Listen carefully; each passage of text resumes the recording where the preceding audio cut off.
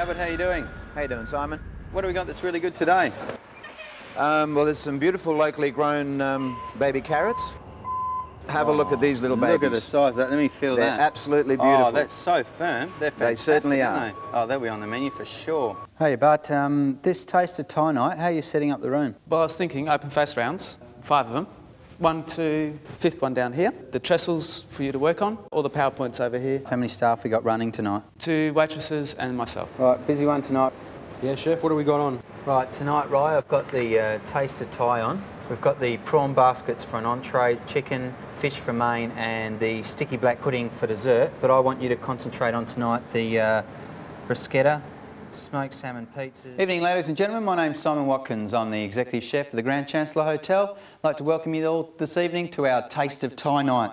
For the main course this evening, we've got a butterflied chicken breast that we're going to marinate with a Thai green curry paste. And in that curry paste, we've got some shallots, peeled garlic, a little bit of lemongrass. Then we're going to add some fresh green chillies, turmeric just to give it some colour, lime leaves. We're going to blend all these flavours together and it's going to give us this rich, spicy taste to marinate our chicken in. Tuan, can you pass me 5 prawns, please? Yes, sir. Thank you.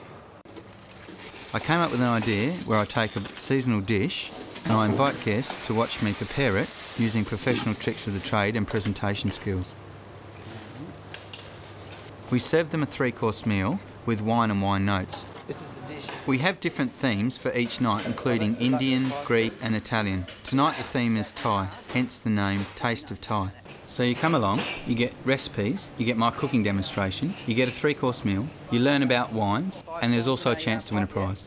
We've got 14 chickens we need to put in, 15 plates of pumpkin. Yes, sir. Yep. The green beans, and we've got 21 fish. How many portions you got in there? 12. Tuan, how you going? Very good, sir. Dave, you okay? You all right, fellas? Yes, sir.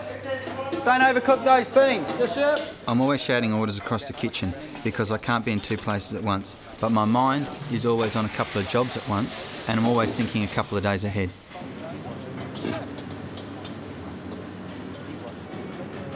My job is not just cooking, I run the whole kitchen. Yeah, hi, it's Simon here from the Grand Chancellor Hotel. Can I have 5 punnets of alfalfa sprouts, 1 box of broccoli, 4 kgs of green capsicum, red capsicum, tomatoes, bananas, rockmelon, pineapples. That's for today. Thank you very much. Bye. Right, okay. Tuan, prawns in. Yep. Rye, dressing. I'll do the lettuce garnish and the lemon on the top. Okay, just drizzle it around so it looks like this. My advice to anyone that wants to be a chef is you should do 2 weeks of work experience. Within the first 15 minutes, the chef will know if you can do it, and within the first couple of weeks, you will know if you like it. I did a lot of work experience, and that put me in a good position to get an apprenticeship. Get the small flipper, it'll be easier than that big thing. Is that easier? Yep. One of my guys is doing a pre-apprenticeship at the moment. They'll start by washing dishes, then if they're fast enough and they've got a bit of skill, I take them on in the kitchen using a knife. Then 6 months down the track, if they're still performing and I have a position for them, I'll employ them as an apprentice chef. An apprenticeship takes 4 years. When they complete it, they can go and work anywhere in the world. 1, 2, 3, 4, 5, 6, 7, 8, 9, 10, 11, 12, 13. You can always apply your broad range of skills you have developed as a chef to your own business.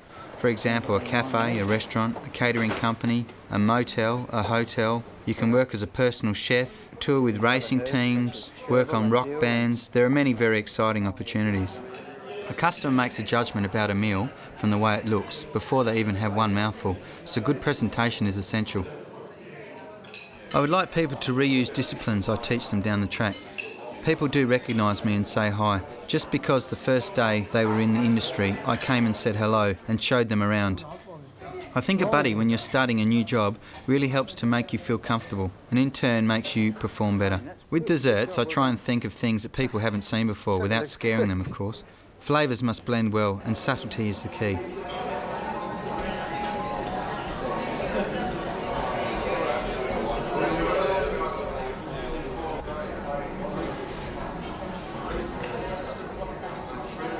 I'm always popping into gourmet stores to find new products. Hey Richard, how you doing, going, all right? Simon? Very well, thank you. Yeah? What do you got for us today? got something new in. We've got some olive oil and some ducker from Margaret River, if you'd like to have a look at that. It's a really nice extra virgin. Fantastic. It's What's the flavour like? It's a very grassy flavour. Yeah. It's Frantoio, so it will also have a lot of fruit to it, but you'll see the depth in it when you try it. Oh yeah, and what sort of nice breads have you got to dip with this then? Well, we've got some sensational bread from Barrett's, probably our most popular bread here. Dip it in some olive oil and then in their beautiful dukkha. Dukkha. Be nice for dinner tonight. When I'm not working, I try not to think about cooking, but won't be able to walk past a cookbook in a store without at least having a quick look. It's very satisfying when you get the job done under pressure, or when someone you've trained does really well, or you receive a compliment from a customer, or you get the chance just to be that little bit creative.